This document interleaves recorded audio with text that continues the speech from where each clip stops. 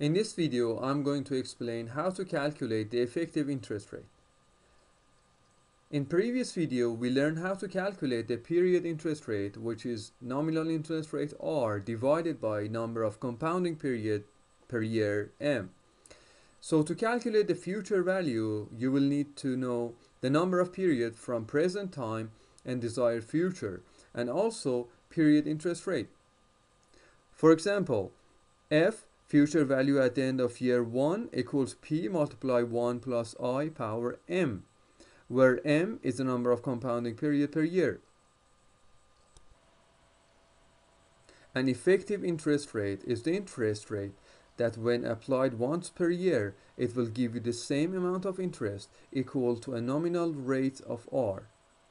Annual percentage yield, or APY, is the term that is used in the banking industry for effective interest rate. You can see here when you read somewhere that, for example, interest rate is 6% compounded monthly, it is a bit confusing because it doesn't tell you what would be the actual interest rate per year. Effective interest rate is the rate that helps us here. Effective interest rate is the per year rate that gives you exactly the same interest equal to using nominal rate that is compounded multiple times a year. Going back to the example in previous video, you saw that if you deposit $100 in a bank account that gives you 6% interest rate compounded monthly, you will receive $106 plus 17 cents per year. So you can guess effective interest rate here can be 6.17%. Now let's see if we can find a general equation. In previous slide, I explained how we calculate the F1 future value at the end of year 1 from period interest rate I and number of compounding periods per year M.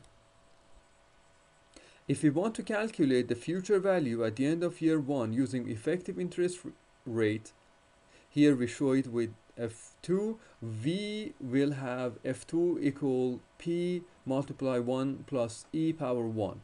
Effective interest rate is E, and we want to calculate the future value in the end of year 1. The future value of money at the end of year 1 using per period interest rate and effective interest rate should be equal. So F1 should be equal to F2, and we have equation 2, 1. This equation can be written for I. E is the effective interest rate, M is the number of compounding periods per year, and I is period interest rate. Going back to the example in the previous video, we deposited $100 in a bank account that gives us 6% of interest compounded monthly. To calculate the effective interest rate, we need to calculate the period interest rate first, and then we use the equation that we just extracted.